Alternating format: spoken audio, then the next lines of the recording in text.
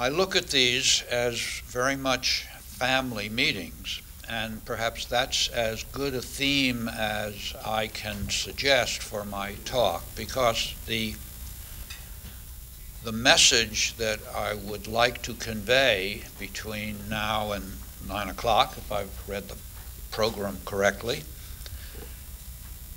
is that thyroid disease, Graves' disease, Hashimoto's thyroiditis, are part of a family. The family is the family of autoimmune diseases.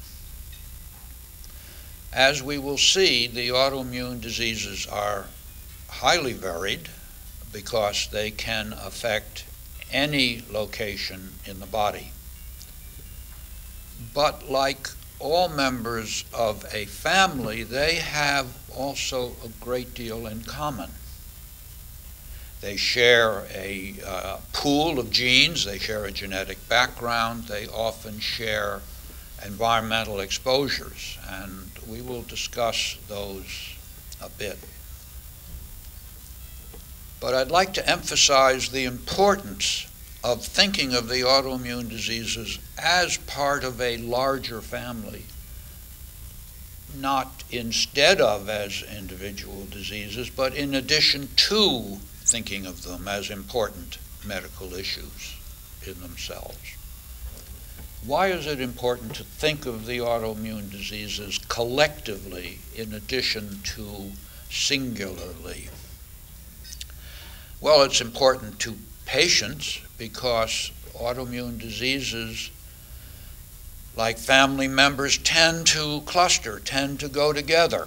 And people with one autoimmune disease have a certain increased risk of a second or even a third autoimmune disease. It's equally important for physicians to think of autoimmune diseases collectively because we need to be aware of the fact that a patient with one autoimmune disease may have another, and that other related family members may also have a somewhat heightened increase in autoimmune disease. We need to think of it also in our role as public citizens, because as we think of autoimmune diseases collectively, we realize the size of the problem. Most of the autoimmune diseases, and I'll deal with this in a few minutes, most of the autoimmune diseases, if we look at them singularly, are really not that common. Now, the thyroid diseases are fairly common, as we will see, but most of the diseases that we think of as autoimmune diseases are fairly uncommon. On my way out, I read an issue of the latest journal Science, the major journal in our field, and there's a very interesting article relating the amount of research support that goes into different diseases in the United States. This is mostly NIH, somewhat also Department of Defense support. It's very much related to public interest and public activity. In fact, it's related to lobbying. And if we want to see the autoimmune diseases receive the kind of attention to the public and to the Congress that they need and deserve if there's going to be progress in this field, we also need to think of them in a collective sense, in a combined sense, because then we're talking about major issues, as we'll see, issues as big as cancer, as big as heart disease. And perhaps most important, we need to think of autoimmune diseases collectively because it's those common traits, those things that all of the diverse autoimmune diseases share, that are the most fundamental, the root causes, if you would, of autoimmune diseases.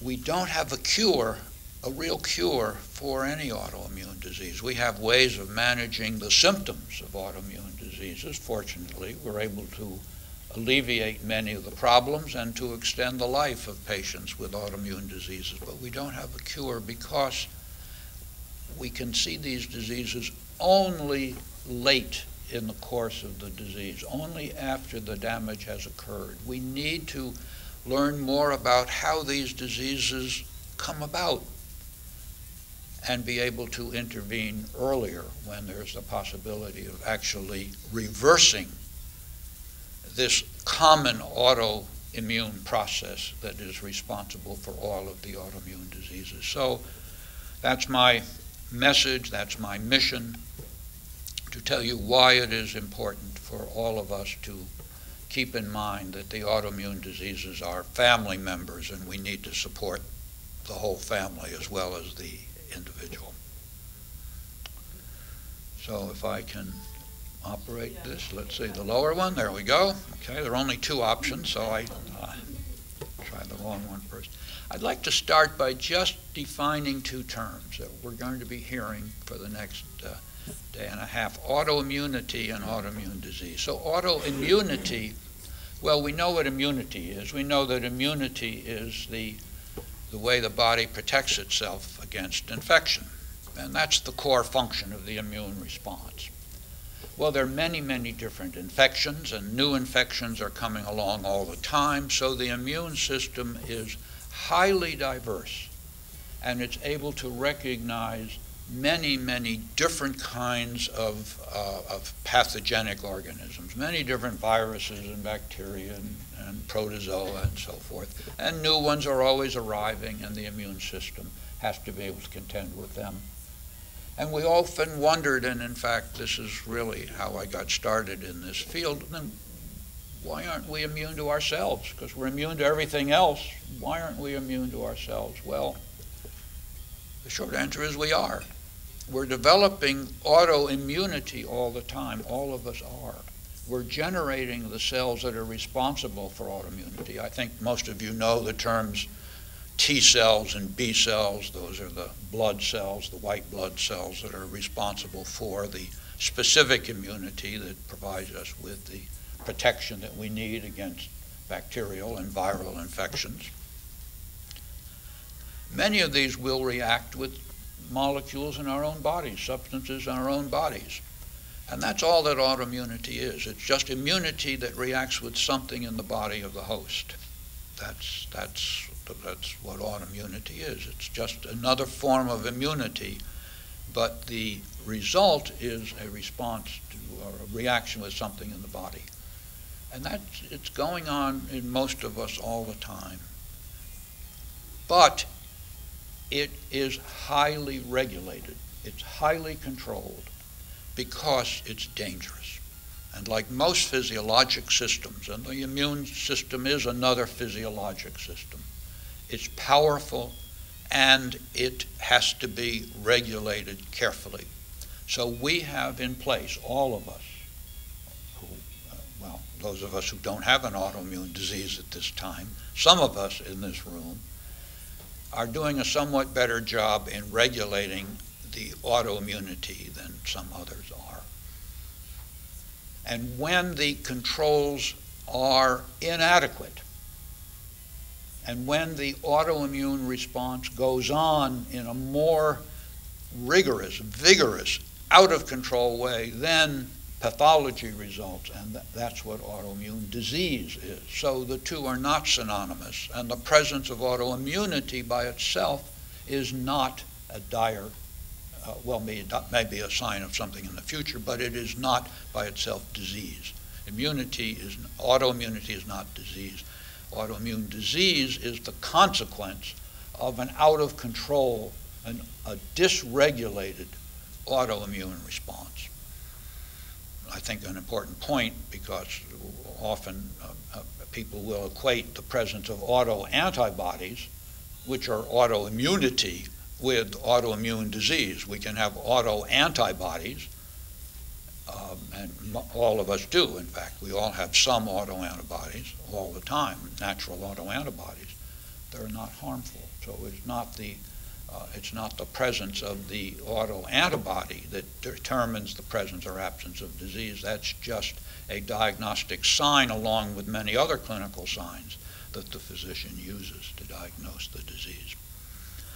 So that's an important distinction to make, and it becomes more and more important as we continue our discussion, because I want to introduce the broad topic of autoimmune disease.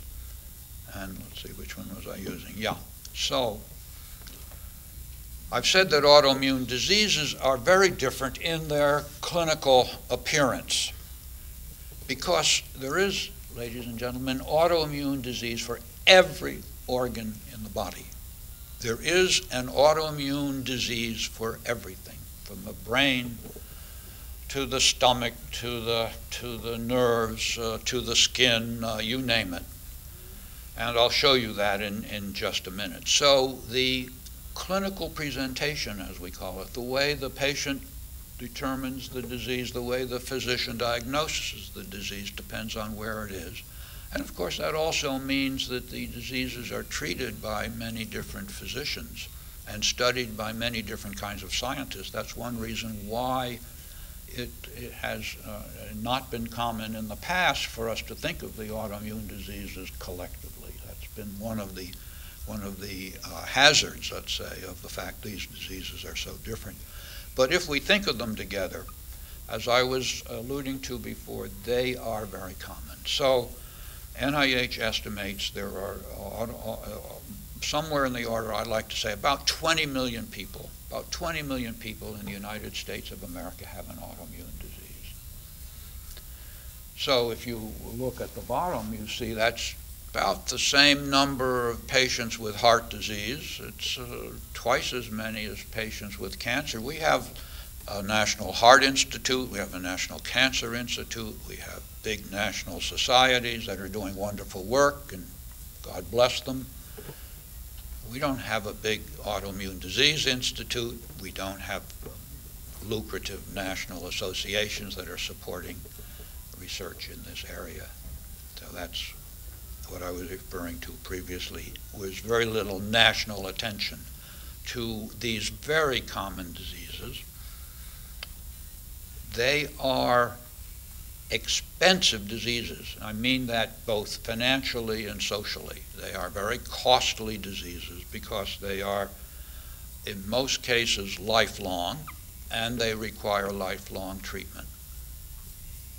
And they are familial diseases because autoimmune diseases, and I think people here can attest to this, involve the whole family. They are also life-threatening. They are among the 10 top causes of death in women in the United States. So they are a serious clinical problem, and they require careful medical management.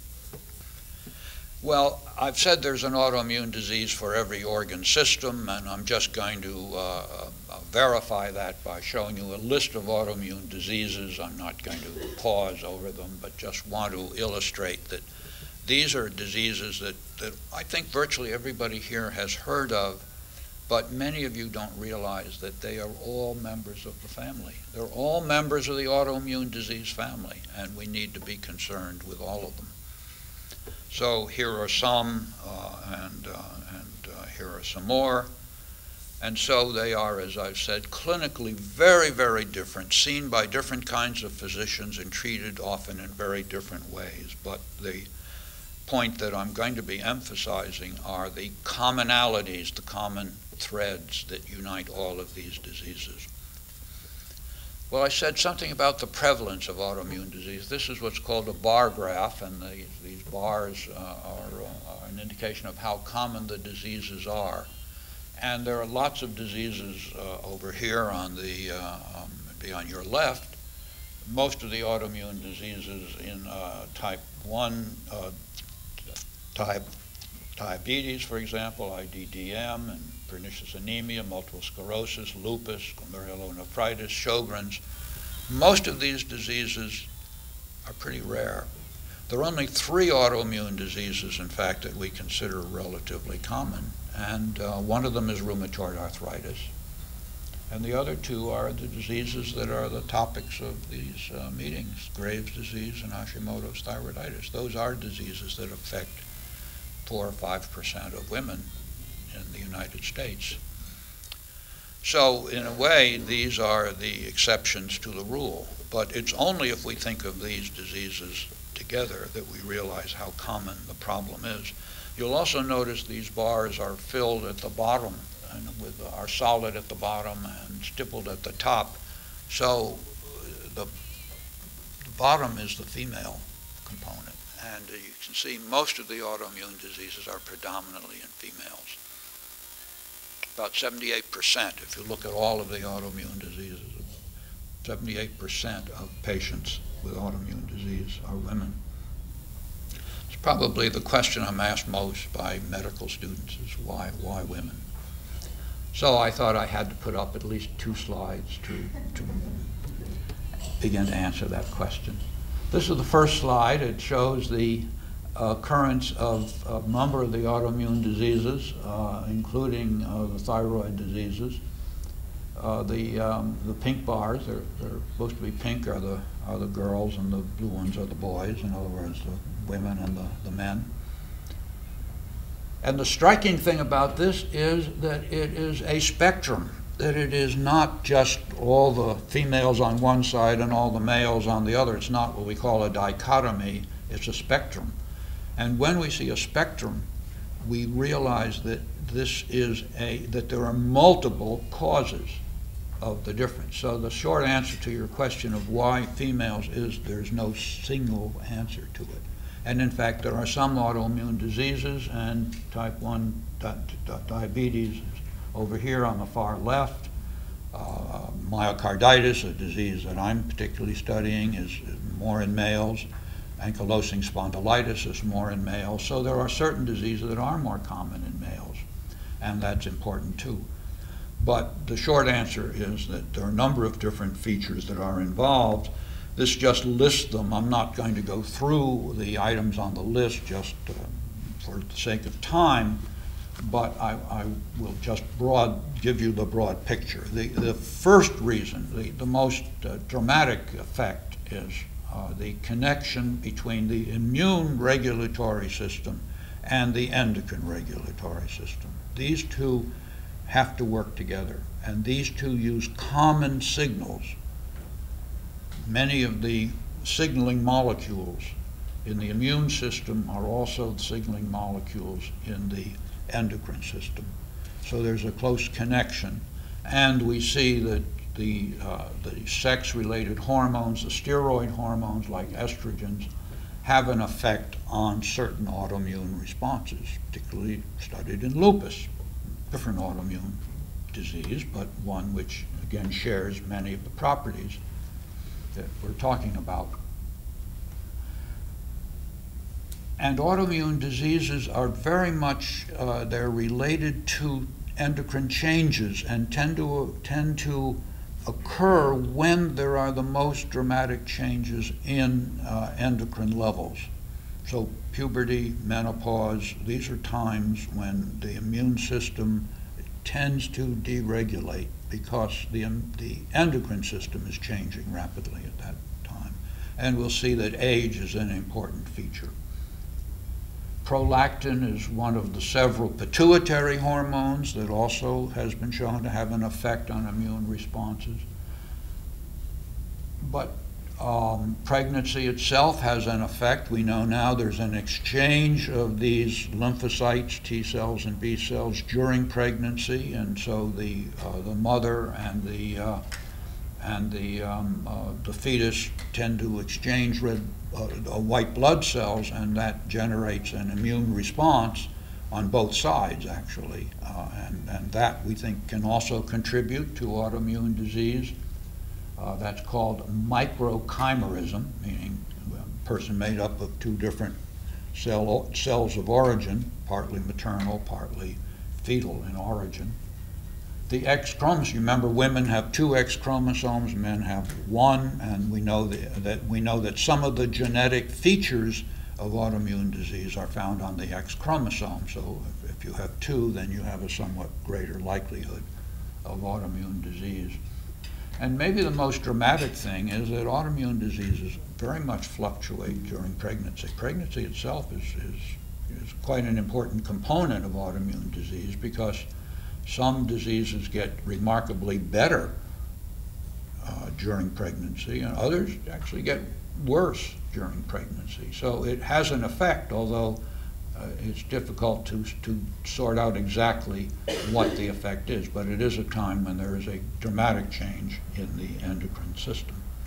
So that gives you some idea of why even people who may be genetically very similar will be very different because the hormones are interacting with the genes to regulate expression of genetic traits, something we now call epigenetics. So epigenetics is important in autoimmune disease as it is in diseases. Epigenetics means what occurs after the genes themselves have done their job. Then it becomes a matter of, well, how are the genes being expressed? And that's become a major area of research.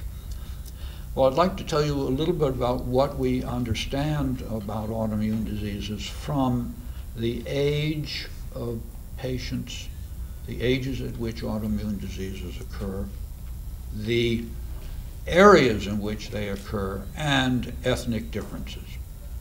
So let's look at just briefly some of these features and see what they may tell us about autoimmune disease. Now, this is a slide of Europe, picture of Europe, and it's perhaps not quite as clear as I might have hoped, but you'll see that the countries to the north of Europe are darker and become lighter as you go on south. And that's a striking feature of most autoimmune diseases. Not all of them, but most of them follow this pattern. The pattern that the further you are from the equator, the more likely you are to develop an autoimmune disease. So there are high rates of autoimmune diseases. This happens to pertain to multiple sclerosis and type 1 diabetes in children, but this is true for most autoimmune disorders. They're more common in Northern Europe than Southern Europe. They're more common in Canada and the Northern United States than the Southern states. In Australia, of course, it's the other way around. They're more common in South Australia than in North Australia. So one of the things that gives you that increases the risk of an autoimmune disease is where you live. And that's particularly true up to the age of 12. And so you carry that risk with you. If you go from a high risk to a low risk area, you carry that risk with you. So there's something that's occurring in many autoimmune diseases anyway, that's important early in life that you tend to keep. But where you grew up is one of the important features. And part of that may be genetic, part of that may be exposure. Now, these days we're very interested in vitamin D. And of course, vitamin D varies depending on where you grow up. Your skin color is an important determining feature. So it's not that there's a simple answer, but there are clues here that are important in understanding how autoimmune diseases occur. These happen to be recent figures from the United States, comparing the United States and Europe, and they show the same thing, that the further south you go, the less autoimmune disease there is. And this is perhaps not the best slide. I will withdraw this one. I think I won't use that one again. It's a bit too complicated. But another important feature is who your ancestors were. So this happens to be one study. This happens to be one on lupus, because I'm trying to show you a broad spectrum of autoimmune diseases. And this shows different ethnic groups in the same communities in England. So people regarded as white, and white just is the way people regard themselves. These are always designated by individuals themselves. So those who are white have a certain prevalence of autoimmune disease. If you are Indo-Asian, and these people discern themselves or designate themselves that way, you see your risk is is much greater, 20 versus 50. It's more than twice as common. And then another study in another part of England, white, Indo-Asian, and Afro-Caribbean. And the people of African origin especially can be quite susceptible to autoimmune disease. And in the United States, where several studies have been done comparing Americans of European origin with those of African origin, the rate of lupus is at least tenfold higher in African Americans, and it tends to start earlier and be more severe. So it is not a minor consideration, but it is certainly something that will give us information, and is giving us information as to what is important in the causation. Really want to know what is important in the risk of developing, the probability of developing an autoimmune disease. So where you grew up, where your ancestors came from, those are important elements.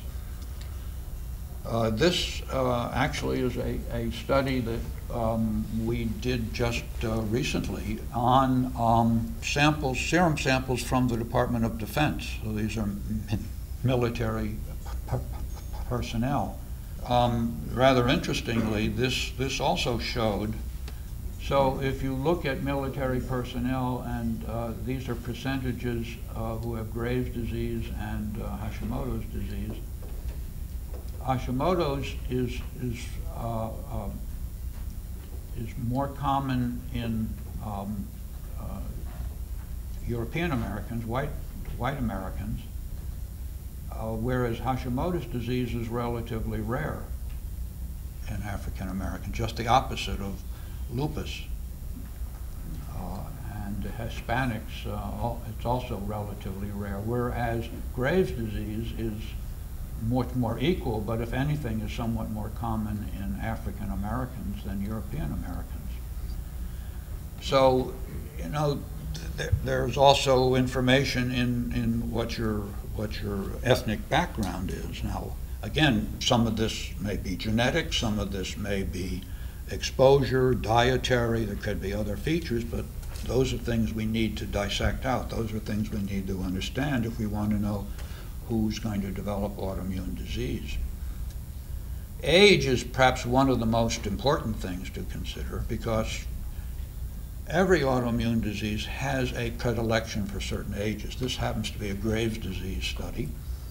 This is not our study, but it's a fairly recent one, showing the prevalence of Graves' disease over age. The ages are along here. And this is the curve for women. And you see it begins to go up at about the age of 15, rises very steeply and reaches a peak in the 30s and 40s. So these are diseases of women in their childbearing years. And this is true for most, but not all, autoimmune diseases. Most autoimmune diseases are most commonly begin in women during their childbearing years, during their young years, which has important family and social relationships or connotations. And then the incidence, not the prevalence, the incidence tends to go down. Prevalence goes down much more slowly. Whereas in men, you see the prevalence of disease is fairly constant through the lifespan. Now, there are some diseases that tend to affect older people.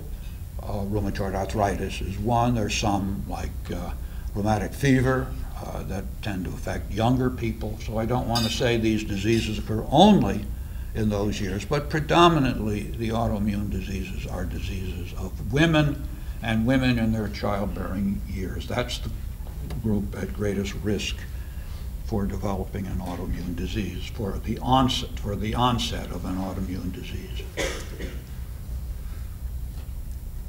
Perhaps one of the most concerning findings in epidemiology of autoimmune diseases is that they are going up. And almost every autoimmune disease that's being followed is increasing. So this is the rising increase of Hashimoto's thyroiditis over years, starting The rise started, I think, 1988, and now has gone up. Now, why does that happen? Well, there are two possible answers: ascertainment and a real increase. Ascertainment means that we have better tools for diagnosing the disease. Physicians are more aware of the disease. In medicine, we say you find what you look for. So awareness is an important part of this. The diagnostic tools are an important part of this. Do we have better ways of determining the disease? So that's part of it, and that's an important part to keep in mind.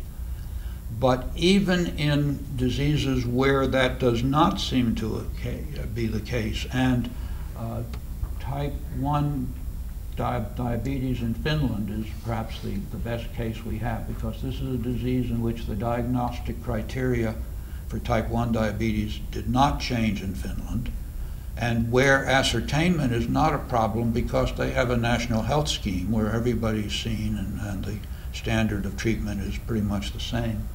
And this curve you may not be able to see too well, but you'll notice that starting in about 1980, it began to go up, and it's continuing to go up, and it's continuing to go up at an increasing rate.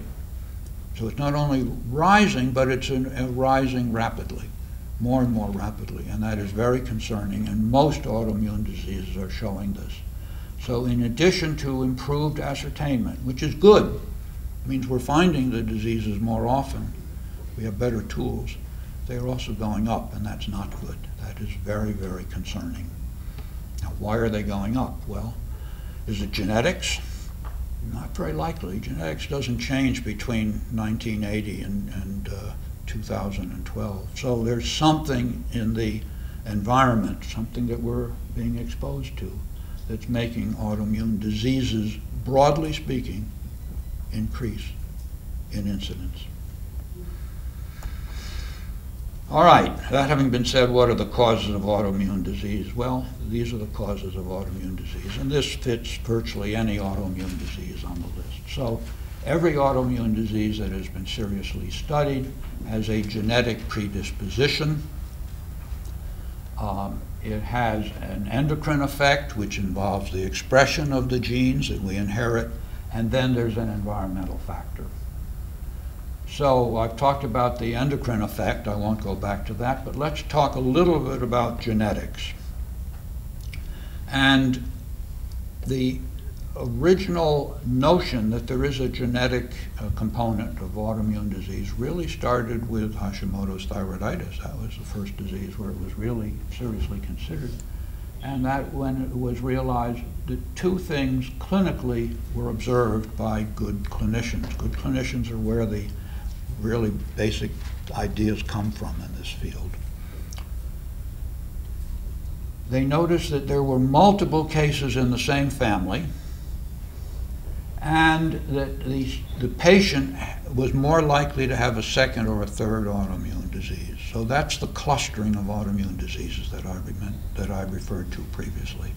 And that's that was the basic clue that suggested to us that there must be a genetic component.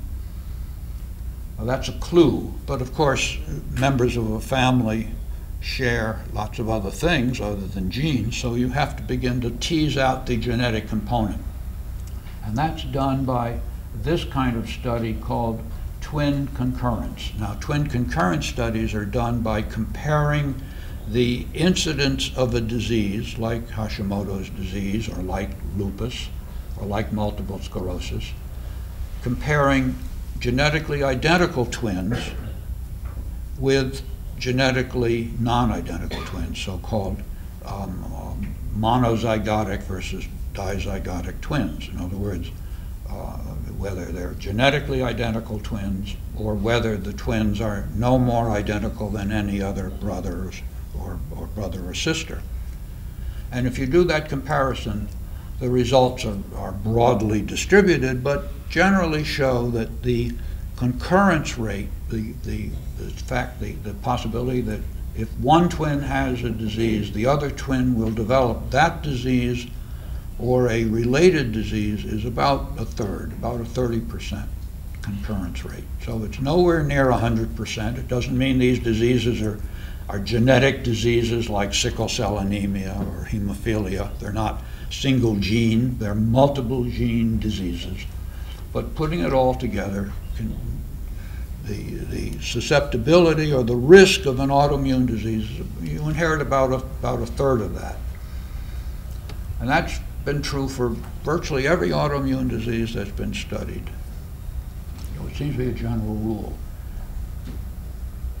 Furthermore, that is a multiple, there are multiple genes involved in this. So these are multiple gene traits. But again, in every autoimmune disease that's been studied, one of the common features is that about half of the risk is a certain a group of genes that we call the major histocompatibility complex genes, MHC, major histocompatibility complex. What are those? Those are genes that were discovered when surgeons did transplantation of kidneys and skin and so forth, and they found that, of course, these are rejected because they are genetically different. When you give somebody else's kidney, it would be rejected if we didn't match them, and that matching is mainly due to a certain group of traits that we call the major histocompatibility, histose, tissue compatibility genes, MHC. So you'll see that. In the human, the MHC genes are called HLA, so many of you will see that. So those, the genes of that group, and that's a small segment of genes, it's a few centimorgans long actually, just a little bit of our whole genome is represented there, and those are important genes, and we now realize they're important because those are genes that regulate the immune response. Those are important immunoregulatory genes. Then there are many, many other regulatory genes, the ones that keep us healthy day in and day out, the ones that prevent the progression from autoimmunity to autoimmune disease. Those are multiple genes, and those are the ones that are contributing to susceptibility to autoimmune disease. And so as we begin to look at genetic diversity among those regulatory genes, we find that they play a role, and that role goes across different autoimmune disorders. So that's the kind of evidence that we have that these diseases are genetic. Now, what's the importance of that? Well, this is how it plays out. So let's look at risk of Graves' disease, just as one example. I could use many other examples of this, but I happen to find these data, which are very good.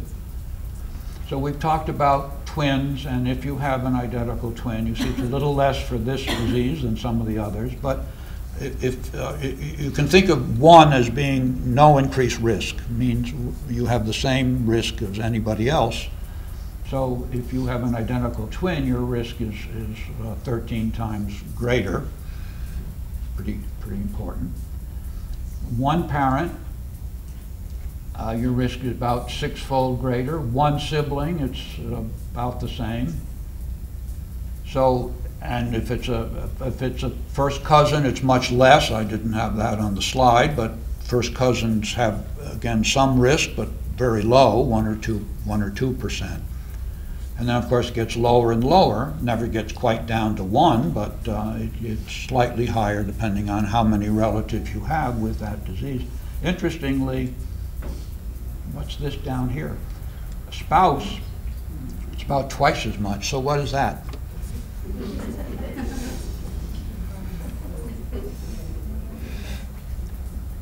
Anybody know? Well, that's the non-inherited risk, the environmental risk. So you remember George H.W. Bush and Barbara Bush? They both have thyroid disease. That's not genetic. As far as I know, they're not related any more than any other human beings. No, that's presumably that's the environment. So the other half of the story is the environment. And there are many, many environmental factors. Drugs are perhaps the best characterized ones, viruses, bacteria. I'm going to mention foods in a minute. All of these are implicated But the sorry answer is we don't have good solid data. We don't understand yet much about most of the environmental agents. Now, the one good example is thyroid disease and Hashimoto's disease, where we know at least one environmental component is iodine. So iodine is one of those Goldilocks things. You need to have just the right amount. If you have too little, then your thyroid isn't working, you develop a goiter. If you have too much iodine in your diet, you tend to develop thyroid autoimmunity and Hashimoto's thyroiditis, or Graves' disease. So this is one of the few environmental agents we know about. I should put smoking on this list, by the way. It's a big one for autoimmune diseases. So this summarizes what I've been saying. Autoimmune diseases have a large environmental component, and they have a genetic component, half of it MHC, and half of it non-MHC genes. Well, what's happening in this disease? And I want to end on this note. This is a study that was now about 9 years old of lupus, a backward-looking study. So if we look at patients who are diagnosed with lupus, and we look to see were there early signs of lupus, were there early markers of lupus, and in this case antibodies that could have told us that this is a person, a woman, who's destined to develop lupus? The answer is yes. The answer is yes. There are clues. And we see that these are antibodies. They're characteristic of lupus. And they tend to go up, excuse me. This is when the disease occurred, when it becomes clinically evident. But this rise in multiple antibodies is characteristic that the disease is on its way. And this starts about 6 or 7 years before the disease is clinically diagnosed. And for thyroid disease, we happen to have just done a study, again, of military personnel, in exactly the same story. So we have multiple antibodies to thyroglobulin, thyroperoxidase, and TSH. And again, these antibodies are beginning to come up, particularly the thyroperoxidase antibody, TPO antibody, start to come up about 7 years before the patient is ever seen and diagnosed with either Graves' disease or Hashimoto's. So there are clues, and we're beginning to find out what those clues are. So what is the message that I would like to leave with you? Well, first of all, autoimmune disease, collectively, autoimmune diseases, if we look at them as a family of diseases, are a large and a growing problem in this country, clinically, public health-wise, economically, whatever you wish. Autoimmune diseases are highly diverse because they can affect any site in the body, but there are basic common mechanisms underlying all of these autoimmune diseases that we must learn to understand. We must understand how they come about. We must understand their etiology, their cause. And part of it is genetic, and we've made great progress in that area. Part of it is environmental triggers, and we've made very little progress in that area. Much to be learned, because we can do much more about environmental triggers than we can about altering genetics. And finally, there's evidence that autoimmunity is on the track, is on its way to be out of control long before there are any clinical signs that will allow the diagnosis to be made. So this is the final lesson. Let's think of autoimmune diseases then as a train of events. We'd say the major goal for us in the field of autoimmune disease studies, diverse as these diseases are in their anatomical location and their clinical manifestation, these diseases are related because they have the same etiology, they have the same cause. They are all caused by the train of autoimmunity, that is, the progression of autoimmunity out of control. to develop treatment, if we really want to treat the cause of an autoimmune disease, we have to begin to treat the disease as by the cause of the disease, not by the symptoms that are apparent. Just as we treat infectious diseases by treating the organism, we don't treat just the fever of the disease. We treat with antibiotics to kill the organism that's causing it. That's our goal. Symptoms are late. Symptoms are the end of the series of events. We need to get on the train at the very beginning. So for thyroid disease, for all of the autoimmune diseases, thank you for giving me a chance to explain why it's important for us to think broadly of the autoimmune disease family. Thank you very much. Both the type 1 and the type 2 error, meaning we both miss some and we overdiagnose some. And the short answer is that there are two things that we use for prediction with respect to antibody. It's a rising titer, but more important, a rising number. That is, and again, almost every autoimmune disease, there's hardly an exception, is characterized by multiple autoantibodies. The more autoantibodies that are relevant to the disease, more lupus autoantibodies, the more thyroid antibodies, and we measured 3 in our study, if you notice. There are more that we didn't study. The more of those you have and accumulate, the more likely you are to develop the disease. The other component is genetic, and I didn't deal with that on that particular slide, but the multiple antibody combined with genetics becomes predictive in the range of a sensitivity and specificity of over 90%. Now we're dealing with, with levels where we would be willing to intervene. And that comes from either a genome-wide search, which we don't do because that's very expensive, or what I call the poor man's mechanism, which is a family history. So in children with type 1 diabetes, if we have at least 3 of the major antibodies, now there are now 5 autoantibodies that are accumulating in the sibling of a diabetic child, the likelihood that that child will develop diabetes within 5 years is well over 95%. So that is very high. Why don't we do something about it? The answer is we don't have an intervention that we could ethically give to a healthy child to prevent the disease. But if there is a disease where we could actually intervene and probably prevent the disease from ever occurring, it's a sibling of a child with type 1 diabetes. So that's our prime example. Lupus, we're further down the road. Thyroiditis, we know the accretion of disease is about 5% a year. In other words, if you have these 3 antibodies, or even you have 2 of the 3 antibodies, actually, the antibodies to thyroglobulin and thyroid peroxidase, the accretion rate, the number of new patients with that is about 5% a year. So the more years that go on, the more likely you are. These diseases develop very slowly, as you saw.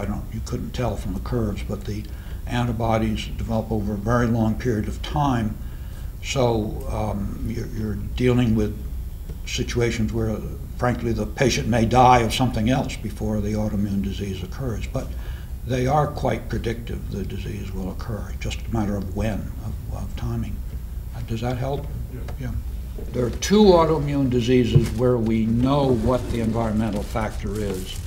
One you're not concerned with. I was, since I've been around a pretty long time, that is rheumatic fever. Rheumatic fever in children is basically caused by streptococcus, and we prevent that by vigorously treating children who have it with perennial antibiotics. The other is celiac disease. And we know that the trigger for celiac disease is gluten. And if we can diagnose people, we are getting better and better at doing that. And if they will go on a gluten-free diet, the disease will remit. So that's the prime example.